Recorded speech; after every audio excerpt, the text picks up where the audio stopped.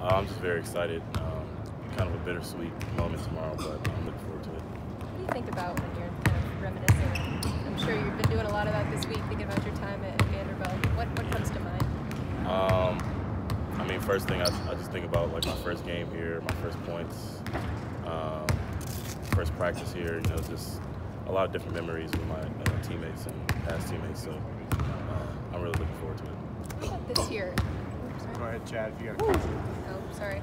How much, Joe? How much do you think you've grown since first stepping on this campus to now leaving tomorrow night? I think I've matured a lot, both on the court and off the court, as a leader, as a student, and as an athlete too. I think just learned a lot of lessons at Vanderbilt that I wouldn't be able to get anywhere else. Is there a moment you've been most proud of, you think, or something you look back and say, yeah, that was special right there? Probably receiving the Perry Wallace scholarship.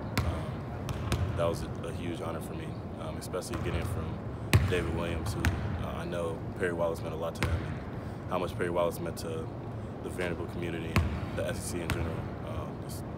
That was a huge honor for me.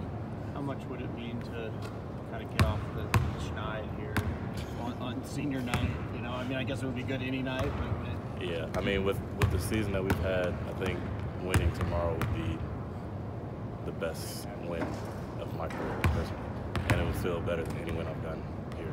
Are you guys close? Do you feel like you feel like it's just a matter of? Yeah, I mean, a lot of the games that we've lost this year have been under 10 points, and like it's just like come down from a couple of possessions. So I think we're very close, and it would be nice to close it out tomorrow with a win. You guys seem to have stayed pretty steady throughout all of this. I mean, it can't be easy to go winless for this long. Just what's driving you right now when you're not getting it done on the scoreboard? What keeps you going? Just belief in ourselves. I mean, we've been struggling, but at the same time, we know we're all good players. We recruited here for a reason, so there's no reason to give up and just kind of feel sorry for ourselves. What's the mindset for you personally going into tomorrow night? I'm not going to call you out and say you're going to work harder than you have been all year, but is there just a little bit extra juice? I mean, obviously, like every other game, I want to win, but I mean, tomorrow will just mean a lot more. Is it? I mean, you're playing Arkansas again. That's another one that left a bad taste in your mouth. Yeah.